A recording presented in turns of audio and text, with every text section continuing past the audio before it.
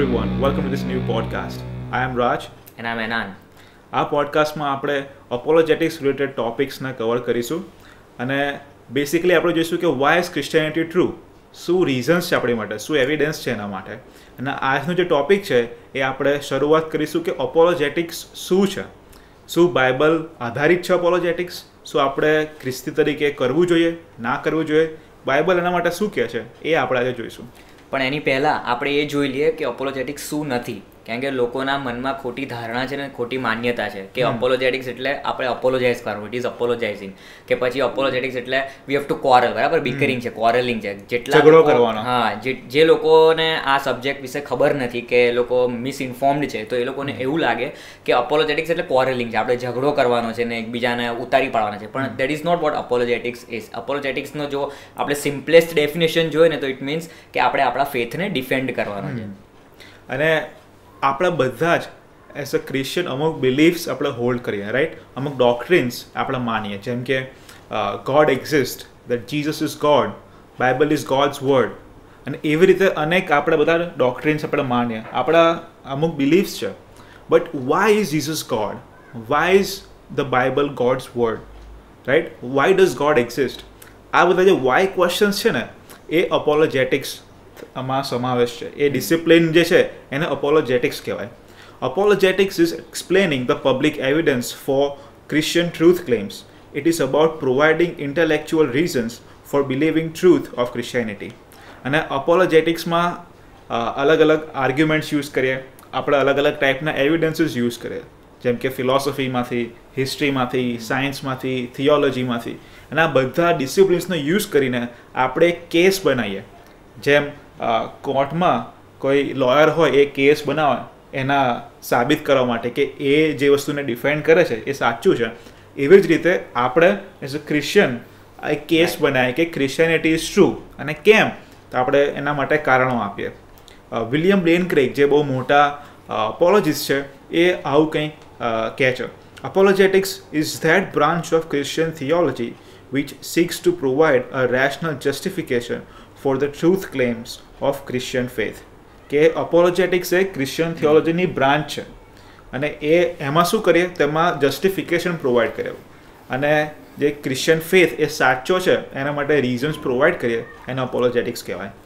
એટલે અપોલોજેટિક્સને આપણે બે ભાગમાં ડિવાઈડ કરી શકીએ, બરાબર છે. એક છે પોઝિટિવ અપોલોજેટિક્સ અને બીજું છે ડિફેન્સિવ અપોલોજેટિક્સ. તો રાજ, પોઝિટિવ અપોલોજેટિક્સ વિશે તમે કોઈ થોડી સમજણ પૂરી પાડો. પોઝિટિવ અપોલોજેટિક્સમાં આપણે એક કેસ બનાવીએ કે કેમ ક્રિશ્ચિયાનિટી ટ્રુ છે, વાય ઇટ ઇઝ ટ્રુ. આપણે પોઝિટિવ રીઝન્સ આપીએ, જેમ કે આપણે રીઝન્સ આપીએ કે why does God exist, Y is Bible reliable, right, Y Jesus rose from the dead, એ શું સાચું છે રેઝરેક્શન. આ બધા આજે ક્રિશ્ચિયન ક્લેમ્સ છે, રાઈટ, એના આપણે સપોર્ટ આપીએ. આપણે એક પોઝિટિવ કેસ બિલ્ડ કરીએ કે વાય ઇઝ ક્રિશ્ચિયાનિટી ટ્રુ, એના પોઝિટિવ અપોલોજેટિક્સ કહેવાય.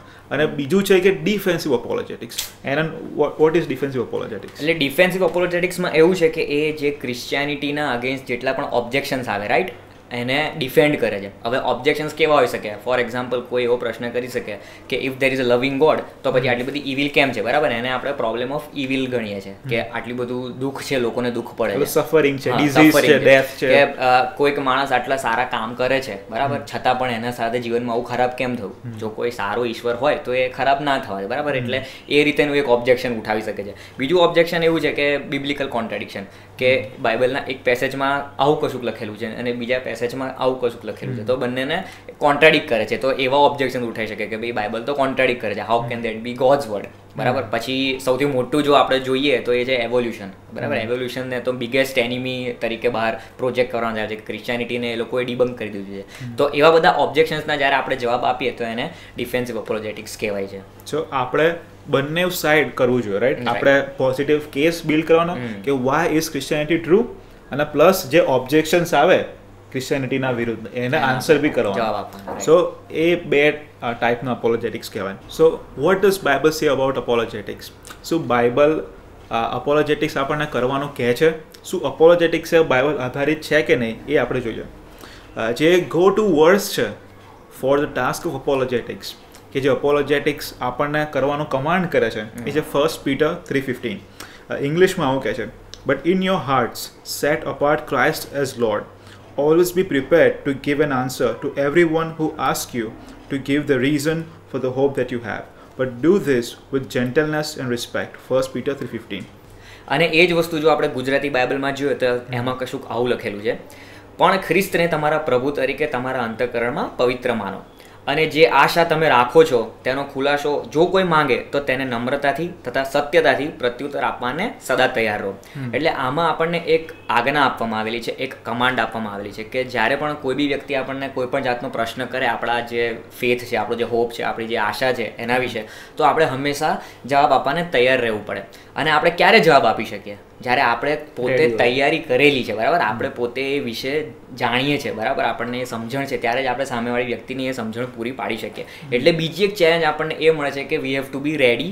આપણે અભ્યાસ કરવાનો છે, always be prepared, always be prepared, બરાબર. આને આ એક ઓપ્શન નથી કે કોઈ થોડા વ્યક્તિઓ માટે જ નથી, બટ એવરીબડી ઇઝ એન અપોલોજિસ્ટ. સો આ એક અમુક લોકો માટે નથી, બરાબર, કે ખાલી કોઈ અપોલોજિસ્ટ માટે નથી, કે રાજ માટે કે એનાન માટે નથી, but this is a command four everyone, બરાબર. દરેક જણ અપોલોજિસ્ટ છે અને દરેક જણે આ વસ્તુ પ્રેક્ટિકલ એનો ઉપયોગ કરવાનો છે. હવે આપણે જે જોઈએ છે આ કલમમાં જ્યાં આપણને લખવામાં આવેલું છે કે તમે હંમેશા તૈયાર રહો પ્રત્યુત્તર આપવાને, બરાબર, always be ready to give a defence. એ એક ગ્રીક વર્ડ જે છે અપોલોગિયા, એનો એ ભાષાંતર છે, એનું ટ્રાન્સલેશન છે, અને એની ઉપરથી આપણને અપોલોજેટિક્સ એ વર્ડ આપવામાં આવેલો છે. હવે બીજી વસ્તુ જો આપણે બહુ ધ્યાનથી અહીંયા જોઈએ ને તો અપોલોજેટિક્સને હંમેશા નેગેટિવ તરીકે જોવામાં આવે છે, બરાબર, કે એ સ્પિરિચ્યુઅલી ડ્રાય છે, બરાબર. તો જો આપણે ખરેખર એ લેટરના કોન્ટેક્સમાં જોઈએ ને તો એ આખી બાબતને ખોટું પુરવાર કરે છે. સો આપણે એના કોન્ટેક્સમાં જોઈએ. હવે 1 પીટરનો જે કોન્ટેક્સ છે એ સફરિંગનો કોન્ટેક્સ છે, એ પર્સિક્યુશનનો કોન્ટેક્સ છે. આ જે પિત્તર જે ચર્ચિસને લખી રહ્યો છે એ અત્યારે પર્સિક્યુશનમાં છે, અને એ કોન્ટેક્સમાં આપણને અપોલોજેટિક્સ કરવાનું કીધું છે. હવે ઇમિડિયેટ કોન્ટેક્સ જોઈએ કે આપણે વર્સ 8 to 14, તો અહીંયા પિત્તરે ક્રિશ્ચિયન લિવિંગની વાત કરે છે.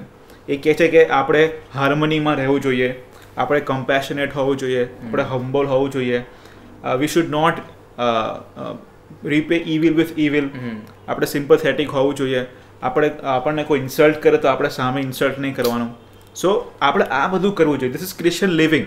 અને જો તમે આવું બધું કરો છો, બરાબર, જો આ કોન્ટેક્સ છે તમારા લાઈફનો, then you will have to give N response. સો અહીંયા જોઈ શકાય કે ડિસાઇપલશિપ એ મેઇન છે, અને તમે આવું લાઈફ જીવો છો, અને એ કોન્ટેક્સમાં આપણને કહે છે કે you do apologetics, you always be prepared. જે કલમ છે 15th verse, એમાં કહે છે કે but in your hearts set apart Christ as Lord. સો અહીંયા જે પ્રી રેક્વિઝિટ છે કે તમે ડિફેન્સ આપો, એ પહેલાં કહે છે set apart Christ as Lord. So you need to be a disciple first, અને પછી જ તમે apologetics કરી શકો. અને પછી કેવું કહે છે કેવી રીતે કરવું જોઈએ, તો અહીંયા જે આગળ કહે છે વિથ જેન્ટલનેસ એન્ડ રિસ્પેક્ટ. સો જે વે હોવો જોઈએ આપણો, it should be in a gentle way and in a respectful way. આપણે સામેવાળાને ઉતારી નાખવાનો નથી, રાઈટ, આપણે કોઈ આર્ગ્યુમેન્ટ્સ નથી વિન કરવાના, but we should be gentle in our approach. Renowned અપોલોજિસ્ટ રેવી ઝેકરિયાસ એ આવું કંઈ કહે છે, if truth is not અંડરગર્ડેડ by love, it max the પોઝેસર of that truth ઓબનોક્શિયસ and the truth રિપલ્સિવ. કે આપણે અપોલોજેટિક્સ કરીએ, સો એ કેવા કોન્ટેક્સમાં હોવું જોઈએ કે યુ શુડ બી લવિંગ.